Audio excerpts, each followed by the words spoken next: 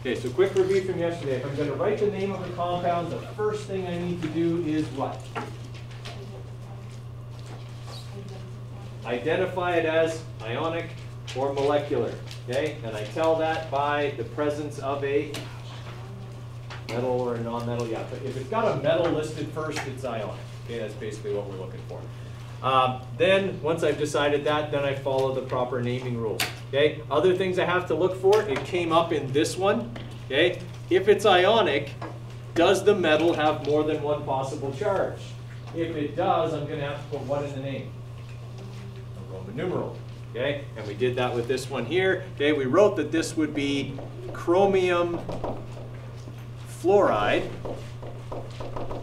Okay, but then we had to look up what Roman numeral it was going to be. So we looked at the non-metal. Fluorine's charge is always -1. There are 3 fluorine atoms, which means there are 3 negative charges that have to be balanced by that single chromium atom. So that single chromium atom must have a charge of 3+. So we go chromium 1, 2, 3 fluoride. Okay, so you only have to do that for certain ionic compounds. When you have an ionic compound, check the metal to make sure if it needs Roman numerals or not. It only needs them if there's more than one charge listed for it. Okay, the third one there had 2 non-metals, so it was molecular. So we just wrote phosphorus tribromide, okay, putting in the prefixes for the molecular ones. All right, now remember that you could come up against ones like number 9. Let's just quickly review how number 9 is going to work. Is this an ionic compound or a molecular compound? It's ionic. Calcium is a metal. Okay, and anytime you've got a polyatomic ion in polyatomic ion would imply ionic as well. Okay, so I'd simply write this stuff is calcium, and then I look up the name of this polyatomic ion on my periodic table. Okay, SO4 is sulfate. Okay, that one technically doesn't need brackets because there's no number outside of it. All right, is that ringing a bell? All right, I want you guys to finish those up. We'll go through the rest of them.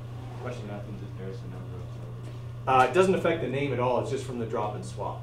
Just make sure the charge is balanced. Right? So if we're looking at beryllium cyanide, cyanide has a charge of -1. So, and beryllium has a charge of +2. So when we made this compound and did the drop and swap, which we'll talk about today, okay, the 2 came down here, right? But I have to put those brackets there so that 2 applies to both and not just the end. Yeah. Okay, I'll give you a few more minutes to finish those ones up and then we'll go through them. All right, for number 8. This is our first one that is not only an ionic compound, but that also has a polyatomic ion in it. Okay, so it's very much like calcium sulfate over here. Okay, so naming rules still apply. It's still an ionic compound, so I name the metal first, sodium, and then I simply name the polyatomic ion. I don't change anything about that. So this is very simply sodium hydroxide. Okay? This is the active ingredient in oven cleaner. Sprayed that white foamy stuff on the inside of your oven to clean it out. It's got a very strong smell, and it can burn your eyes and nasal passages if you get it in them. Okay? It's very, it is, but that's why it can dissolve the crud off the inside of your oven. Okay? So when if you ever use this stuff, okay, people make this mistake all the time. They stick their head in the oven while they're spraying it. It's very bad. Okay? Stick your arm in. Okay? You can look from the outside. You definitely don't want to get that stuff in your eyes or inhale it because it's an extremely strong base, okay? and it will do just the same kind of damage that a strong acid would do. It will actually eat away at your tissue, which would be bad. All right, how many people have done number 10? Okay, so same idea with number 10. We've got an ionic compound because potassium is a metal and permanganate is a polyatomic ion. So this stuff is potassium permanganate. Okay, that stuff is little purple crystals. Okay, they're very pretty, but you don't want to play with them because they will stain your skin dark brown. Okay, so if you're like very fair skinned, your fingers will turn brown, okay, wherever you touch them. Right? I once had a kid who never ever listened to me. not ever. Okay? And I told the whole class, okay, we're going across the hall, we're going to be using this stuff. Okay? It's potassium permanganate. Don't touch it. It's not going to hurt you, but it'll stain your fingers. They're pretty little crystals. Don't play with them. Sure enough, not 5 minutes later, he comes up with a sample tray and he's doing this. Mr. Codere, these are so cool. Uh-huh. Remember what I told you? No. Look at your fingers. This kid was like pasty white skinned, and his fingers all the way around to the first knuckle were just brown. Like, don't put that finger in your ear. You don't know where that finger's been brown. How long does it stay on your skin for? A couple weeks. You can't wash it off. It's a stain. Okay, it's basically like henna. Okay, like if you've ever seen what that would be, that's it was funny though, because he totally deserved it. All right, how many people have done number 11? Okay, let's have a look at number 11. So we got nitrogen and we got oxygen. Okay, both non-metals. So this is a molecular compound. So we have nitrogen. And do we need a prefix on that one? Yes. No, it's first. Not on that one, but we do on oxygen. Okay, monoxide. All right, I'll give you a couple more minutes to finish up the last 4 there. Okay, and we'll finish those up. Then we'll talk about writing formulas. Okay, let's have a look at the last few here. All right, so for number 12, we've got beryllium, which is a metal, with cyanide, which is a polyatomic ion, also highly poisonous. Okay? Cyanide bonds to certain parts of your cells' mechanics and makes it so that they cannot carry out cellular respiration. If you get cyanide poisoning, okay, it can basically just make you fall asleep and pass away because all your cells can't burn sugar anymore. Okay? And, yeah, so you gotta watch out for that one. Okay? If you watch any like spy movies and stuff, that's what the poison tooth usually has in it. You know, the suicide toe kind of thing. Right? They bite on the tooth. Yeah. Okay? That's cyanide. Okay? It's a very common poison. Okay? Beryllium, cyanide. Okay, and then for this one here, we've got barium, also a metal with cyanide again. So this will very simply be barium cyanide. Okay, for number 14, we've got sodium with HCO3. Okay, so what's HCO3? Hydrogen carbonate. Okay, so this stuff is sodium, hydrogen carbonate. You may also know this as baking soda. That's the technical name for baking soda.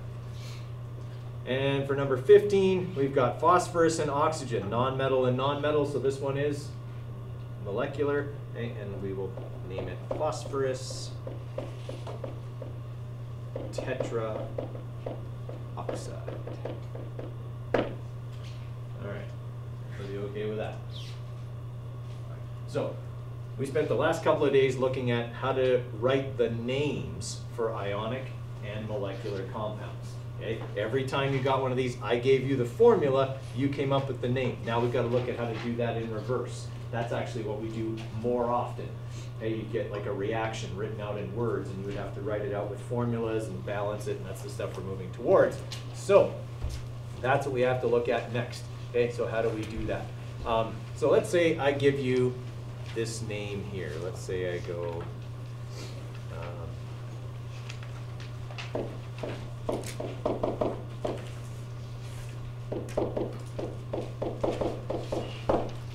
all right, so I gave you the name sodium iodide. Is that an ionic compound or a molecular compound? It's ionic. Sodium is a metal. All right, if I want to write the formula for this compound, what I first do is I write the symbols for each one of the elements that's involved. The symbol for sodium, Na. Symbol for iodine, I. Okay. The next thing I do is I put the charges of both elements beside them up top. Okay? The charge on sodium is +1. The charge on iodine is -1. And this is where we do the drop and swap. Okay? Now, in this one, do I even need to bother with the drop and swap? No. +1 and -1 already add up to 0. So this compound is already written correctly, because we don't write once. Okay, in a formula you never write a 1. Okay. What if I gave you this one instead?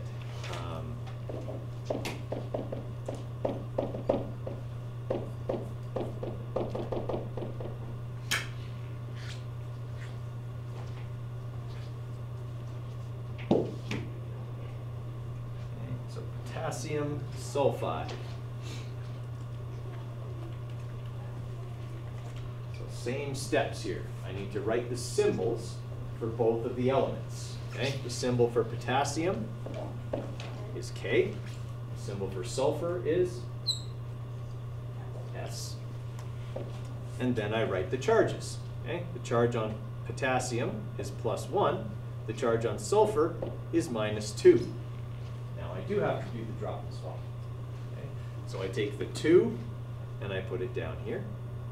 I take the 1, I put it there, but we don't write 1s. Now we're done. K2S. Okay? That drop and swap makes sure that our charges are balanced out. There's 1 sulfur with a charge of -2. There are 2 potassiums, each with a charge of +1. Okay, so we got 2 positives, 2 negatives. Compound has a net charge of 0. That's why we do the drop and swap. We make sure that the charges end up balancing out. Now, a couple little things with the drop and swap that we have to be mindful of. Right? We could end up with a situation like this.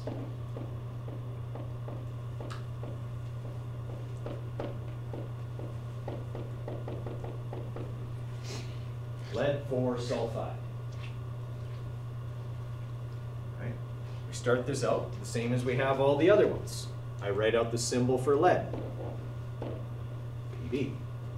I write out the symbol for sulfur, S. And then I put in their charges. What's the charge on sulfur? Same as it was here, -2. What's the charge on lead? 2 or 4, but the name tells me that I'm using the 4. That's why we put the Roman numeral there, okay? So that now when someone's building the formula, they know this is the lead with the 4+ charge. So I know which one to use in the drop and swap. Okay, so now I know it's +4 on one side, -2 on the other. So I drop and swap, okay? And I'm going to get 2 and 4. Do I leave it that way?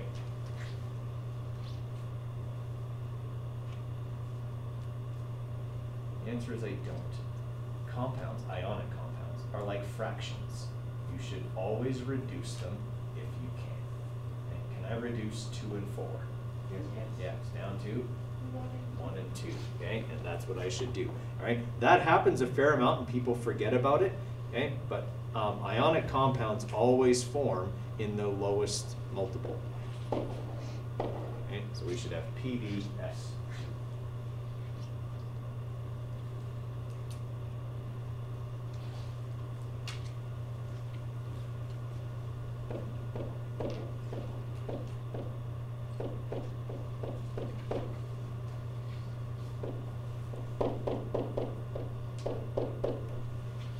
This would be as tricky as they get. Copper to nitrate.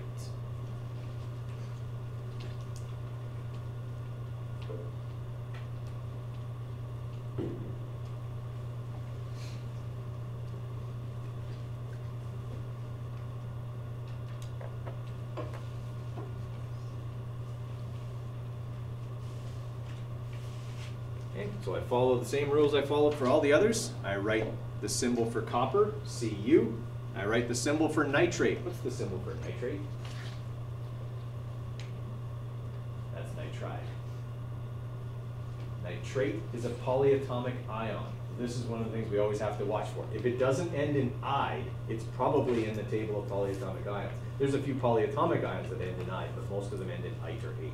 Okay, so nitrate is NO3. Now I need to write the charges. Okay? According to your table of polyatomic ions, the charge on nitrate is just a dash. That's -1. Okay? If it just has a minus sign beside it, it's -1.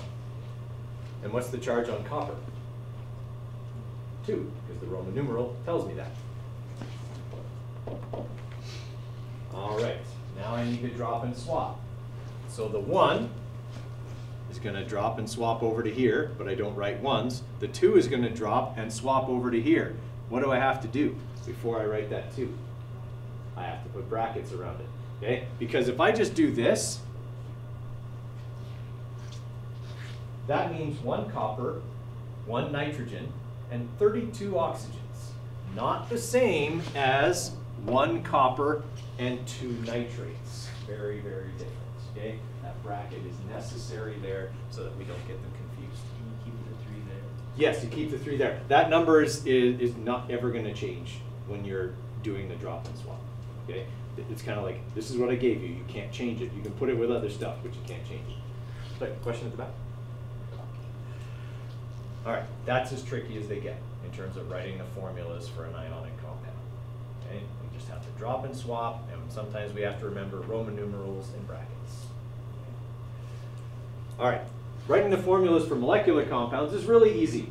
Why? What's always going to be in the name? The prefix, and the prefix tells me what number to write. Okay? So I don't have to drop and swap a molecular compound or anything like that. I just have to read the name. So if I had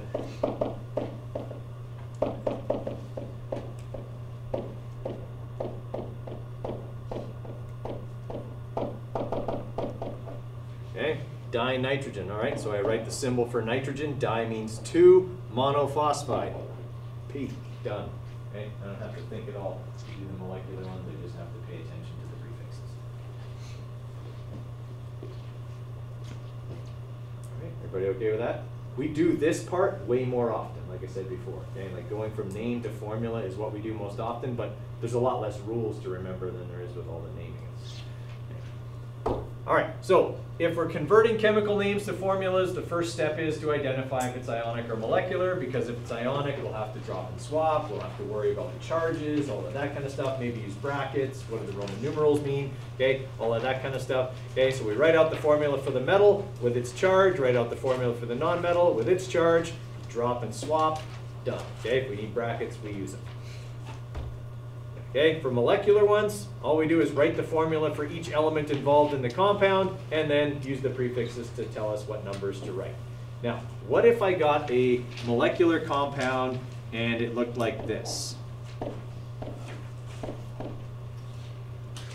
Would I reduce that? Yes. No. Why? Because I don't have to balance charges with a molecular compound. Remember that in a molecular compound, all the electrons are shared. So if they tell you that this was diphosphorus tetraoxide, that's what it is.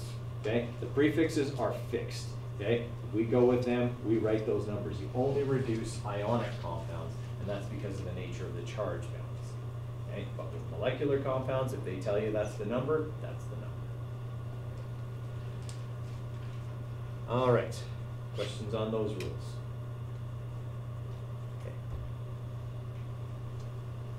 I would like you guys to try up to, let's say,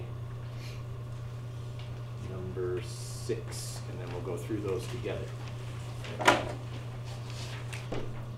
All right, so we're going to start out with calcium phosphide. Okay, so that's going to be Ca for calcium with a 2+ charge, phosphide with a -3 charge. Okay, so it's ionic because calcium is a metal. Now what do we do with those charges? Drop and swap. Ca3, P2. Questions on that one? All right. Cesium oxide. So we got Cs has a charge of +1. Oxygen has a charge of -2. Ionic compound. Drop and swap. CS2O. Okay. So next one here, manganese 4 oxide. The 4 is telling us what charge to use on manganese. It's obviously an ionic compound because we don't have molecular compounds with Roman numerals. Okay, so that's telling us use the manganese with the 4+ charge. It's with oxygen, which is a -2. Okay, and this one has that reduction thing going on. This would normally be a 2 and a 4, but I can reduce 2 and 4 down to 1 and a 2. So we're looking at MnO2 for that one. Okay, for iron 2 sulfide, again, we've got a Roman numeral in there. Iron's a metal. Okay, so this is Fe The Roman numeral tells me to use the 2+ charge. It's with sulfur that has a -2 charge. Those already add up to 0. Okay? Or if I drop the 2 and the 2, I could reduce it to 1 and 1. Either way, I end up with FeS. Okay, and then we've had this one already, potassium permanganate, but it was going the other way. Okay, potassium is a +1, it's a metal. Okay, permanganate is a polyatomic ion, MnO4. It has a -1 charge. Those are already balanced. My formula is KMnO4. And then our last one, silver chloride. Silver's a metal, so I know I have to do the charges here. Okay, so Ag with a +1. Chlorine with a -1. Those are already balanced. AgCl. Okay. Everybody all right with that? Okay, so we're going to practice this stuff a little bit. We've got a few worksheets in our digital workbook package. So if we just go to Google Classroom on your phone, okay, that's where you'll find those. Okay.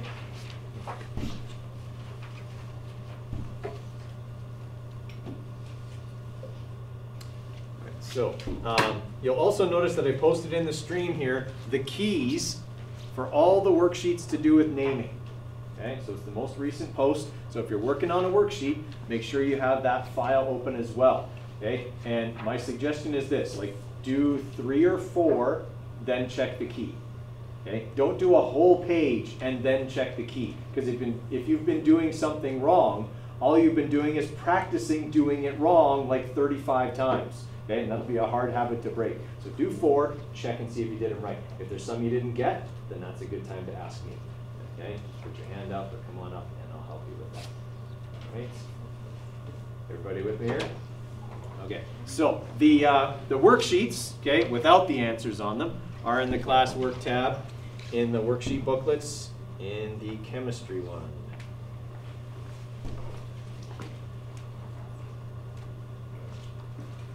And they are right after the questions that we did the other day.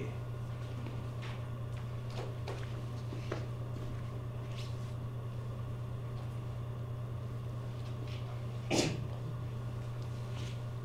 the one that we were working on, okay, is right here, right underneath question number 12, where it says predicting formulae for compounds. Okay, so it's the bottom of page 2, moving on to page 3. Okay, that's the one we're working on right now. So if you can call that one up on your phone, you'll be able to see further than I can show you on the board right now. Okay. Working on those, so we've done the first 6. Okay, and then obviously you can check the key as you go. Okay, if you have questions, please ask.